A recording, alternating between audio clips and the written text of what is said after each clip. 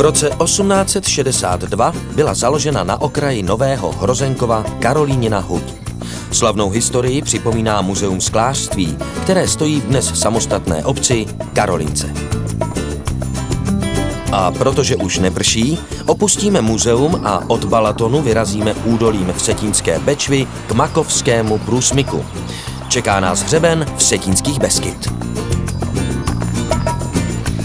Na dnešní jízdu se vrátíme v pořádku všichni. Servus. Ve Velkých Karlovicích je krásný dřevěný barokní kostel Panny Marie Sněžné. Pokračujeme po cyklostezce a uděláme si malou zajížďku k lesní zoo v Miloňově. Kdo má rád zvířátka, může se tu i ubytovat.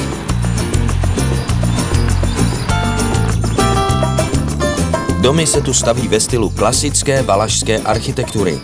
Stavební povolení hned tak někdo nedostane, ale jednomu z úspěšných moravských fotbalistů se to podařilo. Je ta voda dobrá? Výborná. Po cyklostezce jsme dojeli do Babské a teď konečně přijde terén. Nejdříve se dáme doprava a vyjedeme na hřeben Javorníků. Ze sedla pod Dupačkou sjedeme do Makovského průsmyku k pomníku.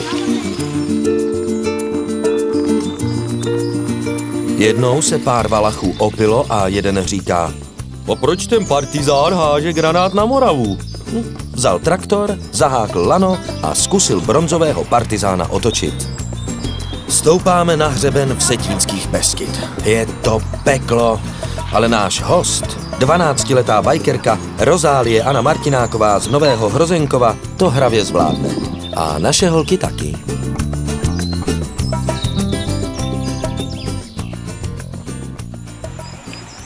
Našla jsem babku, nebo 3. Jednu malou, větší a nejmenší. Já jsem našla cípka. Stoupáme na trojačku a už budeme na hřebeni. Našla jsem houbu. Nechci jít. Letošní první úlovek. Tralala, tralala. Nevím, co bych dodala. Na rozcestí nad Bumbálkou jsme už ve výšce 938 metrů nad mořem. Teď už budeme pokračovat po hřebenovce z kopce do kopce. Tedy spíš do kopce. Z rozhledny Čarták je krásný výhled, pokud je odemčená. Pro klíče se chodí dolů do hotelu. Třeba někdo přinese ten klíč? Klíč přinesli. Vidíme Lisou horu, malou fatru a celý hřeben Javorníků. 131 schodů. Tak holky, pojedeme se někam naobědvat? Ano. A co si dáme? Řízek. V horském hotelu, kde se půjčuje klíč od rozhledny, se pokocháme vyhlídkou na hřeben Beskyd a dáme si řízek. Servus. Servus. Výborný.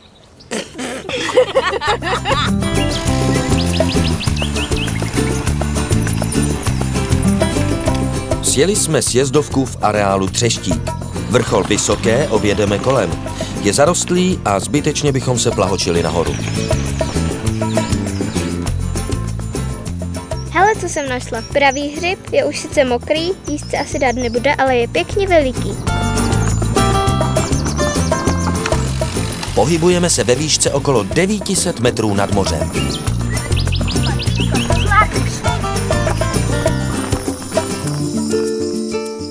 Róza je naše valašská kamarádka.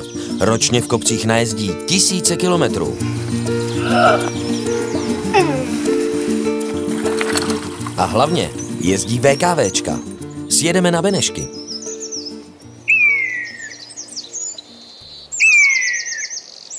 VKVčka, to je soutěž Vrchařská koruna Valašska. Jezdí se od 30. března do 30. listopadu. Účelem je zdolat 20 valašských vrcholů, junioři 50 vrcholů. A jaké jsou vrcholy v kategorii dospělých? Kelčský Javorník, Lačnovské skály, Lemešná, Soláň, Tanečnice, Trojačka, Velký Javorník a další.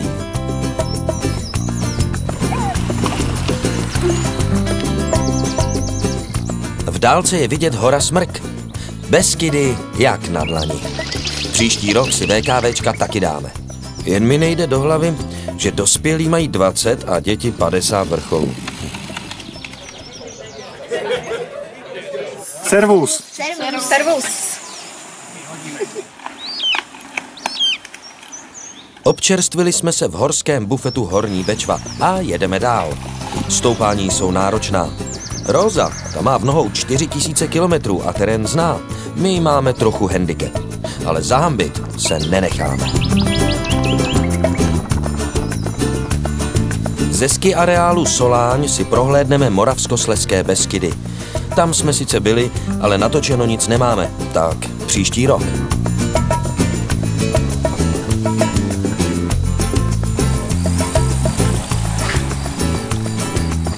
Dominantou Soláně je zvonice.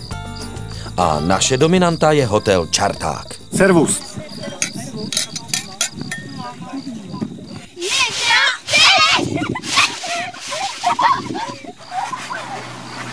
Pro děti i cyklisty je tu prostředí přátelské. Sjedeme kousek dolů a čeká nás stoupání na Tanečnici.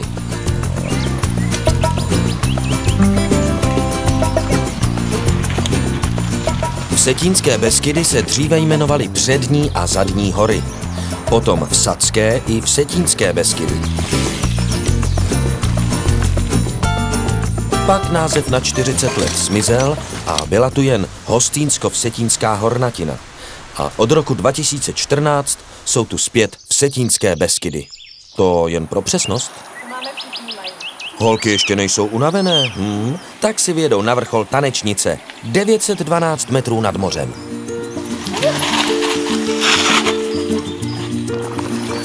Takový single track nebo co, ne? Jo, single track. No a teď pojedeme 7,5 kilometru dolů z kopce.